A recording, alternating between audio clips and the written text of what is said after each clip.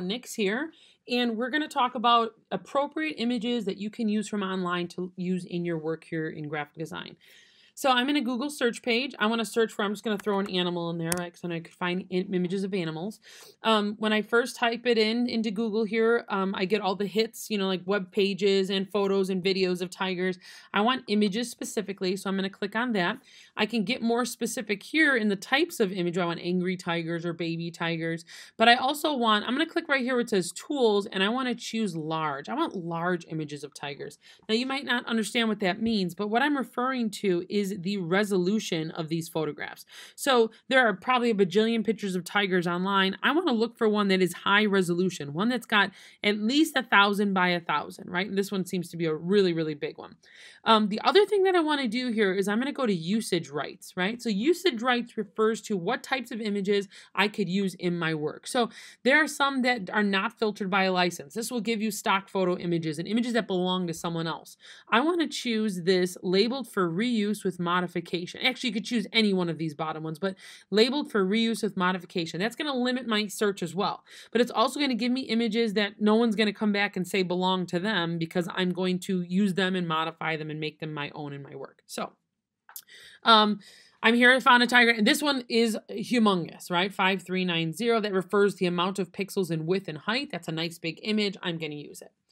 When an image pops up like this in a search page, this is a thumbnail. If I were to save this here by right-clicking with my mouse and choosing Save Image As, or alternatively, I can hold Control and click on it and Save Image As, you'll notice that the name of the file ends up as download. Now, I'm going to change it. I'm going to call it Tiger Download so I can remember when I go into Photoshop what the difference is. I'm putting them on the desktop right now just so I can drag them and use them later.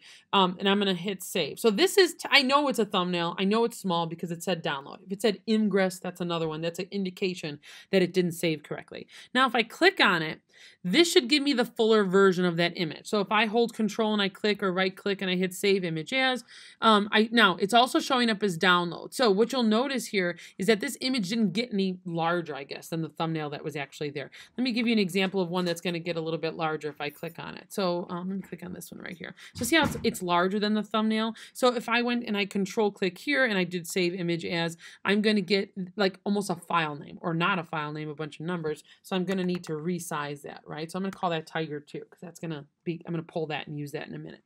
So I'm going to go ahead and hit save. I'm going to go back to that first one that I had, which was this one right here. So this is coming from a site called Pexel. So let's say I get thumbnail again. I really want this photo. I'm going to click on it here. It's going to bring me to the site where this photo exists. Now, two things I can do is I can download this photo and then save it into the folder that I would like to use it in.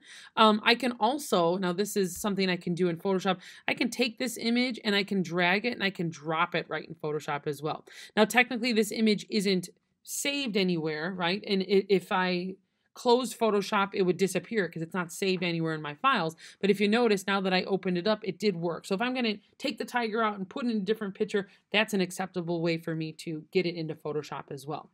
All right, so here's this big guy. I'm going to open up two more. I'm going to open up those other two that I saved, those other tigers.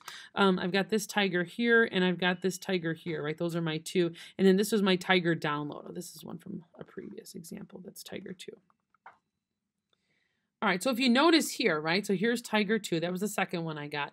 And then there is the, look how small that is. So that's the same version. This is the full size, the whole picture pulled. This is the thumbnail. And I could tell because remember it said images, or it might say ingress. So what does that mean? Well, I'm referring to the size of the image here. This is really itty bitty tiny. And if I zoom in, let me grab out my navigator here. Here's my navigator panel. If I zoom in, see those pixels? I could see them right away. Even if it's this big, I can see those pixels. So there's that image. That's the thumbnail that I downloaded versus the full version, right? So this is multiple megabytes, 9.66 megabytes. And if I zoom in, I could zoom in for a while and still be pretty clear. This is going to be a really big, a really clear image for me to use in my work. So when you are downloading images, to recap, right? When you're downloading images from online, let me go back to my search. When you're downloading images, make sure that you are searching for tools, size, large images. That's number one, right? Then I would go into the reuse and change it to labeled for reuse with modification, right? That's going to usage rights. I'm sorry, labeled for reuse with modification. This is a thumbnail, right? Like this one's a thumbnail. Would be the fuller size of the image. I can control click to save the image, or I could take this image and I can drag it into Photoshop to use in a document. Okay, thanks for watching.